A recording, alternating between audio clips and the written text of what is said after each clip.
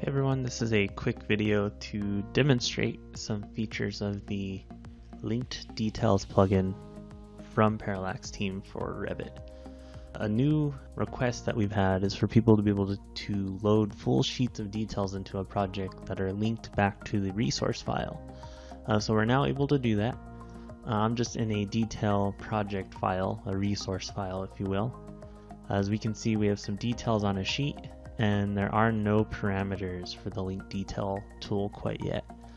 So what we're able to do is if we go to link details, we now have a new option for I am detail file. It's just kind of a funny way of naming it, but what we do is click on this, and what it will do is tell you a few things about what's about to happen.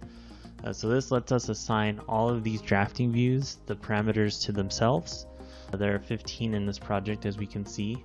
And then this enables us to use the load sheets from file option built into Revit, and the parameters come with it.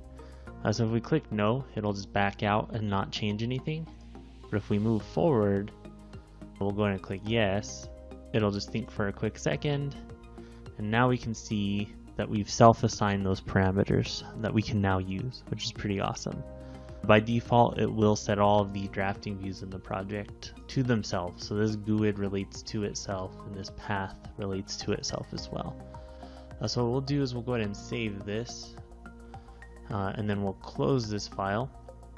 And in a receiving file or a project file, what we'll do is we'll go to the tool, or we'll go to the Insert tab, and we'll actually use the Insert Views from File from Revit since they have sheets built in.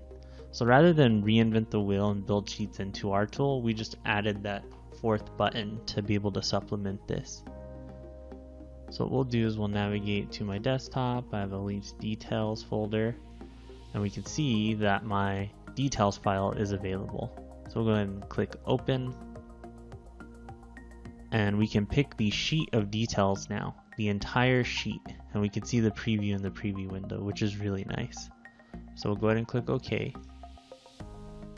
It'll think for a bit. You'll get some of the typical warnings and things you get with the insert views from file operation, but you'll see that all the parameters came with it. This gets interesting because let's go ahead and jump back in and change one of these. We'll change the detail pretty considerably. So I'll actually activate this view and we'll just wipe out a bunch of stuff. And I'll hit save in my detail file, that's the pink file.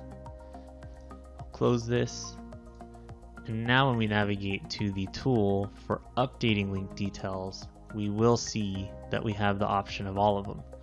In this specific case, I want to modify detail 8, so I'll just select that one and click update. It'll think for a moment, and we'll see that that detail is now linked to its resource file. So there it is. That's a method for loading in whole sheets of details with our linked details tool. It is a new button for I am detail file. You would only use it inside of a detail file, but there it is, one of the new features for linked details for Revit.